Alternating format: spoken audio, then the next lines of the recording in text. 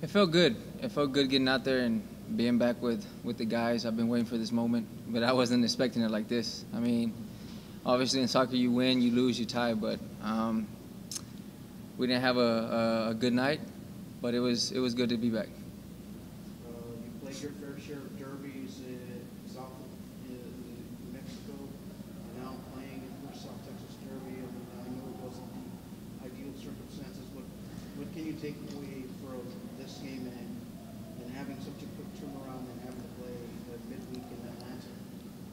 I mean, it's tough. I mean, San Antonio is obviously a hard-working team that we always got to respect the team we're playing against. But, I mean, it's tough, too, because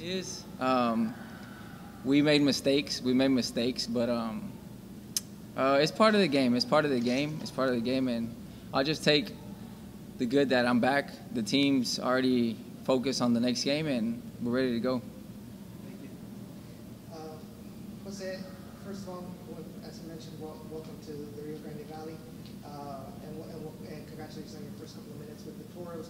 Now, I got to ask you, as somebody that has a lot of experience in your position, what were some of the observations that you saw from the Toros at the moment you came in that you tried to improve to try to get the win?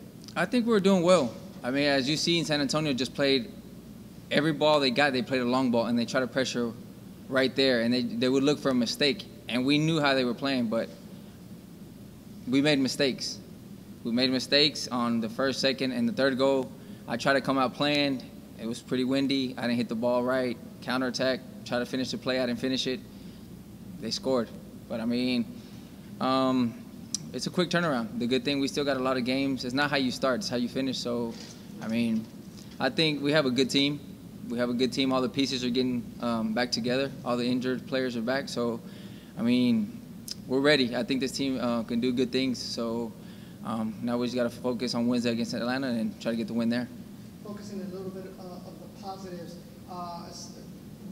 from what you've seen from the sidelines in these past couple of months since the season started, what do you think has been the most improved aspect of this team going into this latter part of the season? I think we moved the ball very well. We just have to have we started the first 5, 6 games scoring goals. You know, we won 2-0.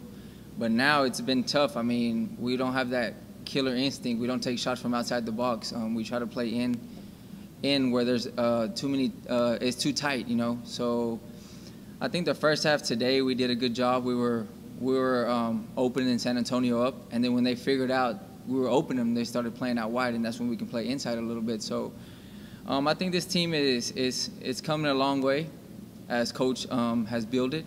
I mean, obviously it's the beginning of the season, but I mean, I think we'll finish strong for sure. My final question to you is, both teams took the initiative to do a moment of silence at the 21st minute for the Uvalde shooting. As someone who was born in Texas, what are your thoughts on this initiative and this whole issue in general?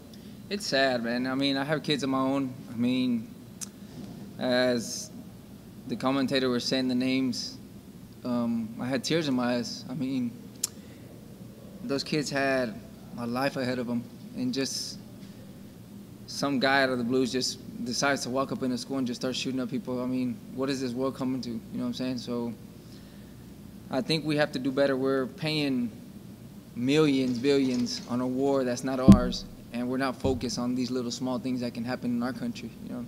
So, I mean, it's sad. It's sad.